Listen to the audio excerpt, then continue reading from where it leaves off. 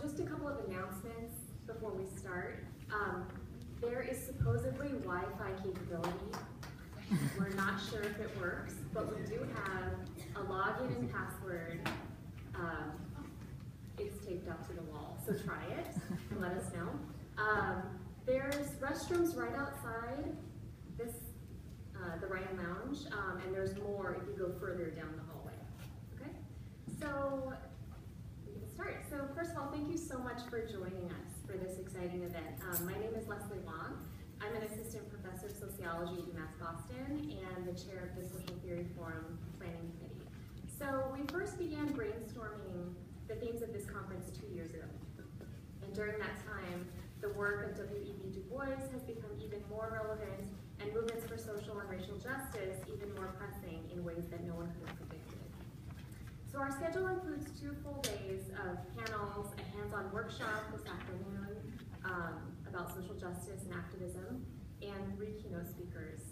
Our first speaker, Dr. Whitney Battle-Baptiste, is an associate professor in the Department of Anthropology and serves as the director of the W.E.B. Du Bois Center at UMass Amherst. Her talk today has been sponsored by the organization Sociologists for Women in Society, which has given her a Social Actions Initiative Award geared towards promoting feminist scholarship and activism amongst a wider public. This morning she will employ an intersectional lens to understand the work of Du Bois, and I'll just say a few words of introduction about her work. So Dr. Battle-Baptiste, a native of the Bronx, New York, is a scholar and activist who sees the classroom and the campus as a space to engage contemporary issues with the sensibility of the past. Her academic training is in history and historical archaeology. Her research is primarily focused on how the intersection of race, gender, class, and sexuality appear through an archaeological lens. Her work ranges from interpreting captive African domestic spaces at Andrew Jackson's Hermitage Plantation to the early history of school segregation in Boston at the Abiel Smith School on Beacon Hill, to the W.E.B. Du Bois home site, or House of the Blackbird Arts in Great Barrington, Massachusetts, to the Bahamian island of Eleuthera. So Dr. Battle-Baptiste's ability to translate material culture and artifacts into complex interpretations of African-American domestic life has made her a pioneer in her field. Her first book, Black Feminist Archaeology, published by Left Coast Press in 2011, outlines the basic tenets of Black feminist thought and research for archaeologists, and shows how it can be used to improve contemporary historical archaeology as a whole. So please join me in welcoming Dr. Whitney Battle-Baptiste.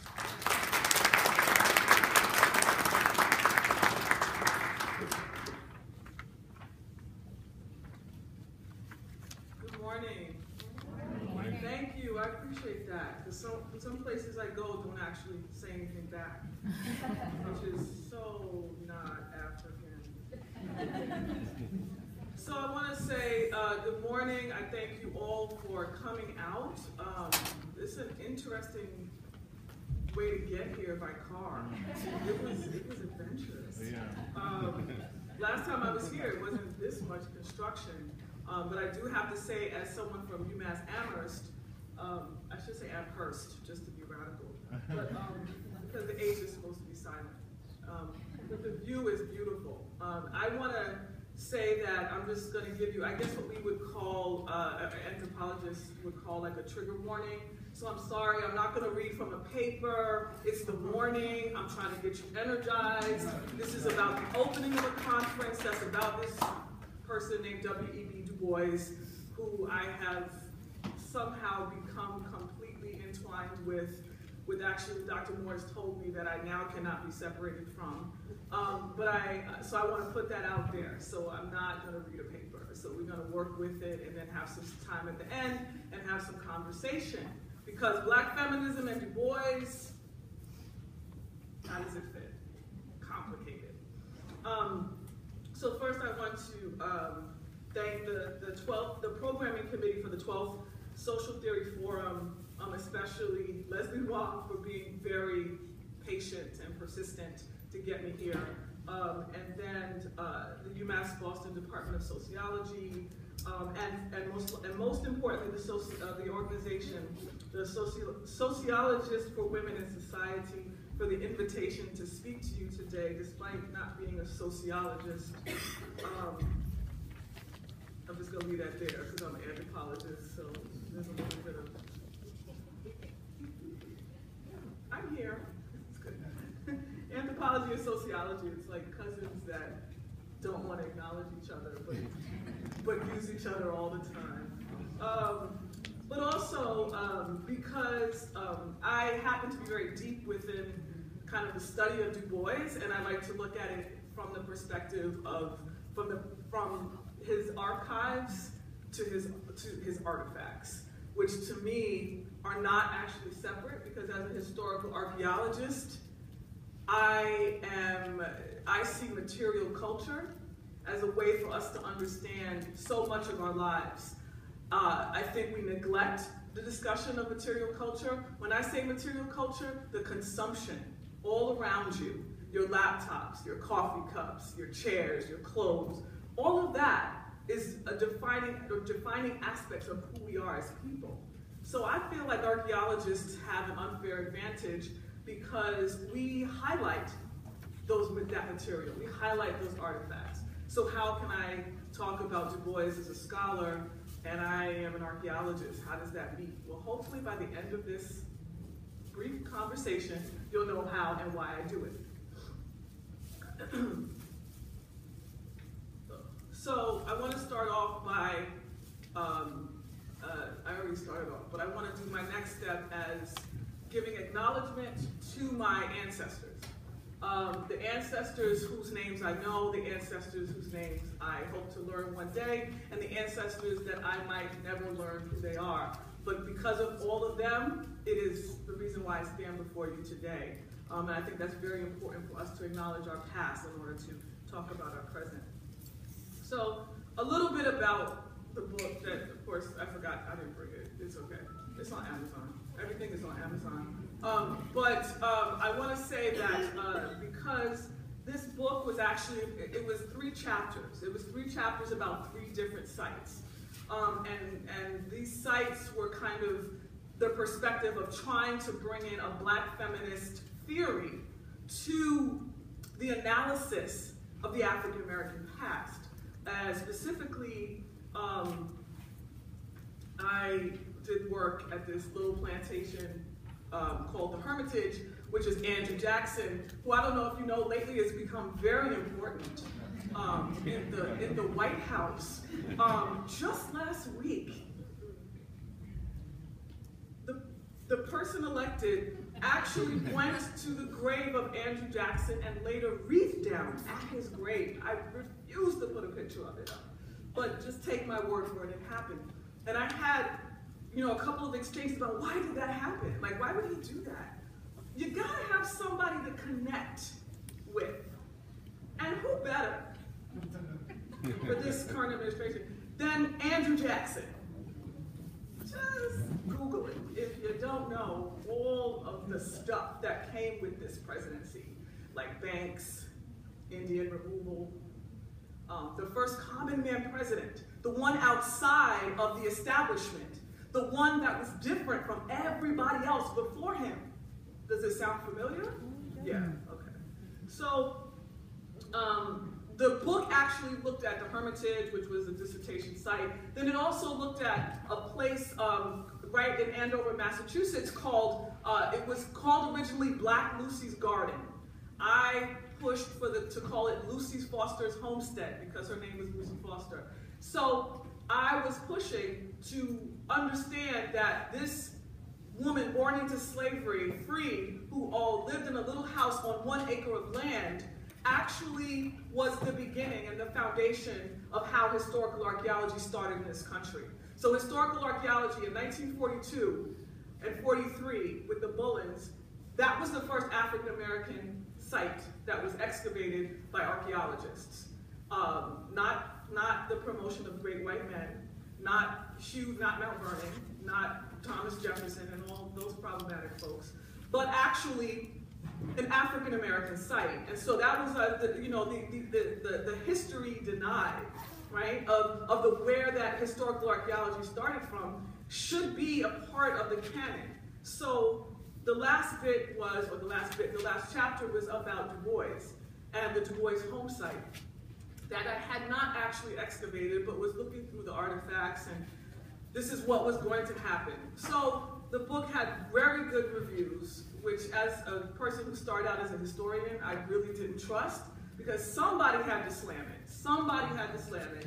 I think that historical archaeologists that were reviewing the book were actually surprised that they could read the book, not be a Black feminist, and actually understand it and have it relate to their own work. And that's kind of the gist of what I'm trying to get at and trying to allow you to see this morning. But the idea, the one slam I got was from a Black male anthropologist at the University of Texas, Austin, where I got my PhD, whatever. And the thing was, the problem of using Black feminist archaeology and Du Bois in the same book. Like, this is a problem. Do we not know about the problematic relationship and the disrespect he had for Ida B. Wells? And I was like, what? Okay. And so I'll talk a little bit about that as we move on, because after sitting down for extensive times with Paula Giddings, who wrote a little book about Ida B. Wells, and David Leverett Lewis, who is like the uncle I never had, and talking to them, realizing that there wasn't a whole lot of overlap, but if we need to create dichotomies, right, we need binaries. We need Booker T. Washington and Du Bois. We can't just have Booker T. Washington and Du Bois. If it was like a Twitter war, you know, they would constantly be going at each other, but a lot of that was much more surface than it actually was deep within. And I'm going to talk about that deep within. So, as someone who lives in the building where the Du Bois papers live, I show off a lot and just throw up stuff that other people don't have. But you can all have this because it is all digitized on Credo for free. And Du Bois would have wanted that way. He would have wanted to be in a public institution and his papers accessible, which we've done. And that other place somewhere around here that he attended, they don't have it. So I want to start by saying, I want to start by reading a letter, and I'm not going to do a whole lot of lengthy Du Bois quotes because that would be cheating. But I want to kind of talk about this particular letter because it struck me. And it was written in July of 1959, and it's to the women of the world. Greetings to women. I have been asked to greet you, and I do it gladly, for women have played a great role in my life. My mother, deprived of her husband by the pressure of her well-meaning but narrow-minded family, gave her whole life to me. We were companions. And even when she was lame from overwork and worry, we walked out happily arm in arm. She bore the burden of our poverty nobly, and with a smile, and despite the dark warnings of friends, held high her steadfast ideals for me, ignoring their fears that I would be spoiled by her faith and hope. The wife of my youth, made me a warm and spotless home, lived faithfully there, while I wandered, I emphasize two words, wandered through the world trying to save it. She worshipped our beautiful son, and when the uncurbed sewage of a Georgia city killed him in infancy, she too almost died, yet lived on to rear our daughter and granddaughter. For 53 years we lived together until her death. Then came Shirley Graham, the wife of my age, the faithful companion and helpmate of my last years, sustaining and helping me in my last thoughts and efforts until the time when my granddaughter gave me a great-grandson. Then together, Shirley and I went, searching across the world, and found it good. There have been many other women, friends and helpers, in many times and places who worked with me and whom I loved for their belief and sacrifice. Why should I not greet them and bow humbly before all the women of the world? That's a silent pause. Silent pause, and pause. When I saw that letter, I was like, the more I've been reading about correspondence, the more that sums up Du Bois's life. And I'm going to talk for the rest of the time now about the contradictions and how difficult it is to put labels. As an historian, as a trained historian, a recovering historian, I left history for anthropology, but I cannot, it's very hard for me to put my present thoughts on someone who lived so long ago. And that's what I want to caution as well. So I want to talk about this long title, and I appreciate Leslie allowing me to use the whole thing, because this is a whole sentence. That would have been a doozy of a title. But this is from The Damnation of Women. And I saw this because the two parts about the mothers and mothers of mothers that seem to count, and the fathers who are shadowy memories, was so telling, because kind of how I came to ask these kinds of questions about Du Bois and feminism, I was so confused about why Du Bois was so Burgard-centric. Burgard as in his mother's line, because that's who he grew up with. But I wanted to know more about the Du Bois. His grandfather, who was born in the Bahamas to a white father and a Bahamian woman. His father, who was born in Haiti to a Haitian woman and Alexander Du Bois. So it was like, for me, that was a symbol that Du Bois from his birth was a son of the diaspora. It wasn't just about African America, it was about Du Bois as a place in the world. And why don't we know more about the Du Bois men in his life? Hopefully the book will explore that. And it's hard because his grandfather lived the end of his life and died in New Bedford, Mass. And his father died in Hartford, Connecticut. His autobiographies talk about the end of his father in two different ways. Du Bois often talked about the fact that he lived as long as he did meant that he could change his autobiography. I feel like if you live that long, you can revise your own story. I think that's cool. Life goals. But what I want to talk about this contradiction and why it's so hard to place Du Bois in one area. For me right now, I see Du Bois being caught between what I'm calling patriarchy and praise. Don't use it because it's a chapter in my book. I'm glad I got some laughs this morning. Also, by the way, I am sick as I don't know what.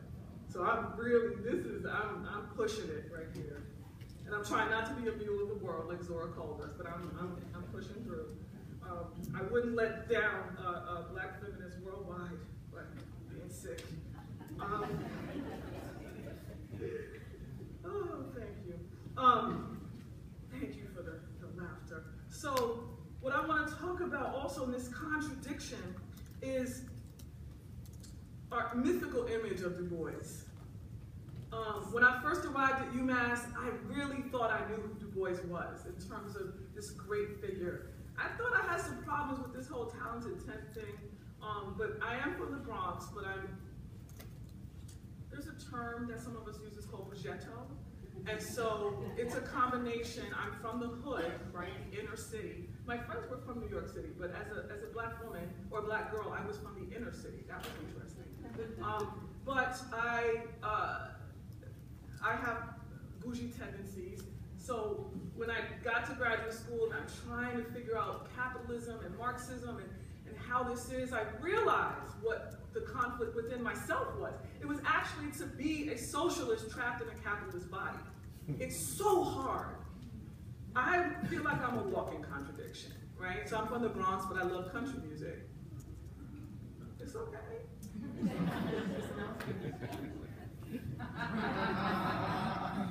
Beyonce did it. What I'm talking about, and I'm trying to bring up the mythical Du Bois, the Du Bois that we learn about, the Du Bois that we think about, the talented 10th, the idea of racial uplift, the idea that he was such a staunch supporter of women's rights, of women's voices. And I want to kind of, as we go on these 2 days, to kind of think about your own idea of what this mythical Du Bois is in your mind. Because I hope that in some ways the kinds of interactions that you have and the papers that you listen to and presentations, I'm hoping, I guess because this is what you do when you open a conference, right? I'm hoping that you leave with a little bit more of a nuanced understanding of who he was. Because that conflict between patriarchy and praise is not something that is different from walking through the world black in America. Walking through the world black, but in America more acutely, right? He talks about a double consciousness. He talks about the idea of living within the veil, but recognizing the veil. This is a man who's talking about contradiction from his earliest time to the end of his life. He's talking about contradictions. And when you do African American studies and you try to branch out into African diaspora studies, you realize there are so many contradictions. Working in the Bahamas, I was told straight up, the Bahamas is not the Caribbean. I was like, okay. It is on the cruise ship. It was so bad. I hate cruises.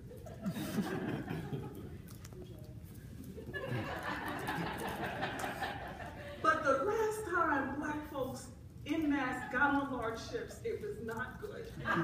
So I'm thinking, let's channel, and African American folk love cruises. Actually, Afro-Caribbean folks love cruises. If you're in the Western Caribbean, you take a cruise to the Eastern Caribbean. I'm like, why? But yeah, understanding that, oh, slavery didn't happen here in the Bahamas like it happened. You African Americans are really obsessed with slavery, so that's why we invite you down here to help us kind of create a tourist site that will encourage African Americans to come. And I was like, wow. I felt like a contradiction. Like I study slavery, I study plantation, I'm looking at domestic sites. I can't take the plantation south and put it onto the Bahamas for tourism. And so that's a problem. But it's that contradiction that between patriarchy and praise. It is from the very early time my mother shaped who I became. It's how I saw the world.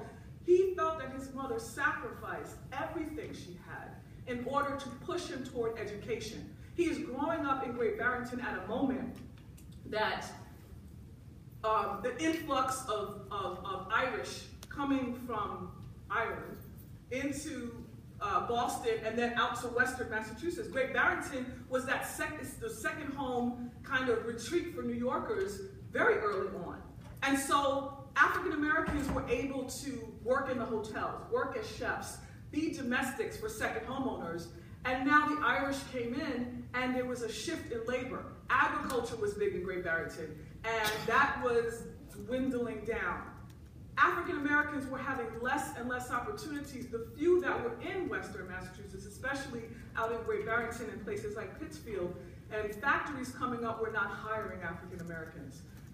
Mary Sylvania, his mother, decided the only way for him to get out of Great Barrington was through his mind, through education. And despite everything that everyone around him told her, she pushed him to do it. She passed away right after he graduated high school. And as he writes about it, he talks about, I know if she had lived, I might not have gone to Fisk. I might have stayed to take care of my mother. But Fisk, and I'd love to write a lot about his Fisk years, because his Fisk years, I felt, shaped who he was, not Harvard. Fisk and Berlin. He got in trouble with that Berlin stuff, but he loved some Germany. And German women. I said I was not going to go there today. So I'm asking you all to again think about this idea about, and I just really like to show this picture of his mother because I know that there's a lot about as I read more of his correspondence, and I have amazing research assistants. The research assistants are two women, and they're looking at me like I'm confused. And I said, why? They were like, why are what he writes and what he publishes, why does it seem so different than his letters? His letters between women, he and women, and I'm not saying they weren't all glossy and nice, and women are everything and great, but there was a lot of tone in it about his authority on women's issues. He was constantly asked by women's groups to talk about all kinds of things, because he was outspoken about giving the opportunity, especially in platforms like The Crisis, to allow women to write about the issues that they held very dear to them. Du Bois was an advocate for them. Yet through his letters, his writings and his letters don't always match. It's a contradiction. That's Fisk. That's a graduating class. All 5 of them. 1880, 1886. That's why I love history. I can't. Of course, his Harvard moments, which wasn't necessarily his best time. Harvard was a little rough for you if you were black in that era. But that idea of why do his publications look different than his correspondence? I feel like, isn't that most scholars?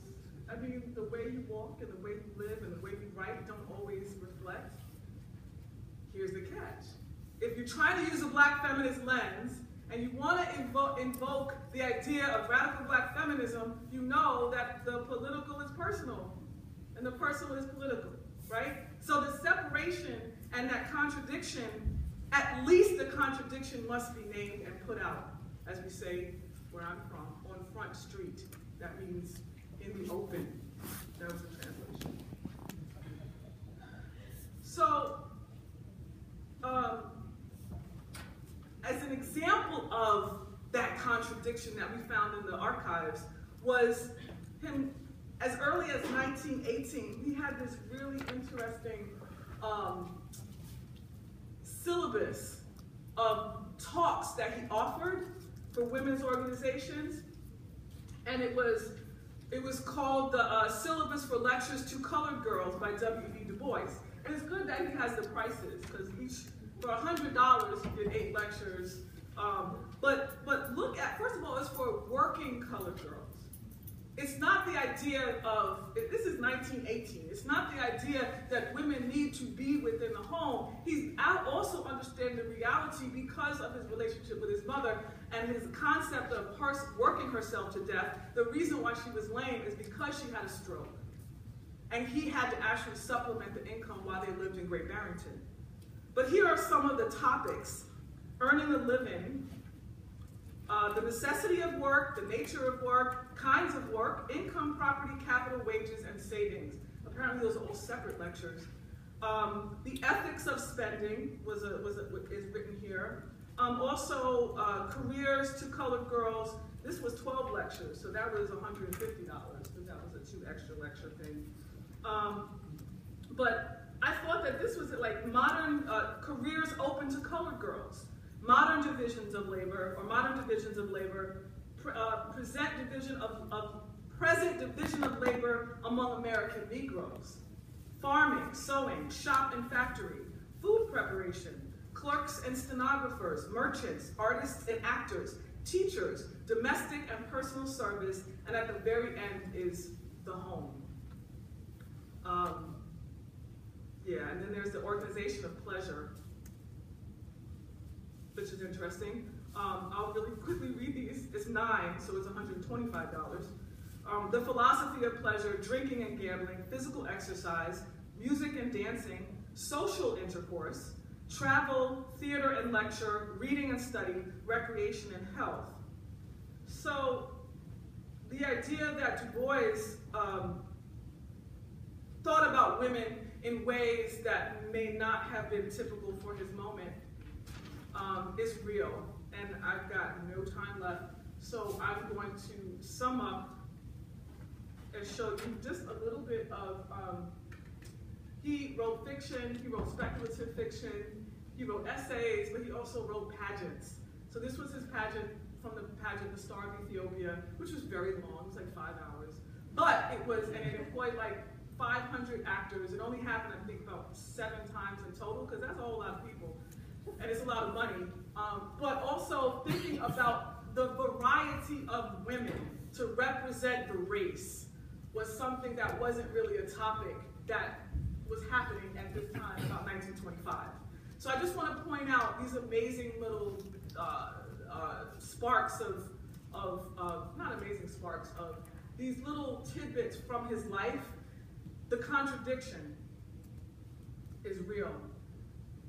I want to end, because I have to, and I want to say that the final question actually is to not figure out an answer to, I hate this question, I really do. Was Du Bois a black feminist? If he lived today, would he be a black feminist? I want to say out loud, let's stop that. Let's stop doing that, because everyone is going to disagree. Either he is or he isn't. The funny thing that not the funny thing, the enlightenment that I've had recently, it's not about whether he is or isn't a feminist. It is, what can black feminists learn from reading his work? What can black feminists learn and take away from his contradictions? How can we use our role as political and personal and then pull that together and say that Du Bois does not lose all hope in us, right? I think that there were reasons why he was such a contradiction, because we're still talking about him in 2017. There's a lot of scholars that, they go away and that's it. I wish that my stuff was still read when I'm gone for 50 years. And there's not a thing that's happening in the world that you can't find a quote that Du Bois said to relate directly to it. To me, that is brilliance. So as a black feminist that sees and reads his patriarchy, I also read the time that he lived in. I understand. I love my grandfather, but I know if I knew him now, I would be like, oh, you are so backward. I know that. And that's okay, because we have to love the contradictions, because as scholars, we have to understand our own contradictions. And so that's what I'm hoping to kind of open up with today. That it's not about putting labels on people, it's about taking the perspectives that you see and then seeing how that author or how that scholar helps you to enhance the understanding of self. It's like a motivational talk. So I want to end right now and say that I really appreciate being able to talk about, and I said I wasn't going to go over because there's this timer that's right here. But I really, really feel, I don't even want to end with a quote because I read a whole letter, and I just want to say that it was very exciting to think about this in a way that how do I talk about Du Bois to young folks? How do I talk to him to a new generation? Du Bois is still all over Twitter. I wish he was on Twitter more than the person elected. But right now, it's, doing what I do, I really feel that I can talk about these contradictions with young folks and they get it. And the crazy thing is that the digitized stuff is there, but when I bring them into the archives and they touch the things, archaeologists really should rule the world, I'm just saying. But when they touch the material, they feel like they can get with Du Bois, like, wow. He had one receipt that they were like, he was arguing with the NAACP. He was like, no, you need to pay me. This is what I spent. And is that his handwriting? Like, he sounds angry. And that was like, for the first time, they could see somebody as big as Du Bois as a human being. And so that's how I want to end today. I want us to reflect on our own contradictions and how we can look to Du Bois for inspiration, but not have to place him within a box. Because I think that he's proven time and time again that he cannot be contained in one. Thank you.